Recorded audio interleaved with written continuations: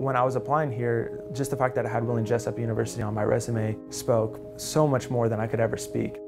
My name is Sean Anderson, and I got my degree in public policy with a concentration in economics and management. I work as a functional team member for the Oracle ERP implementation.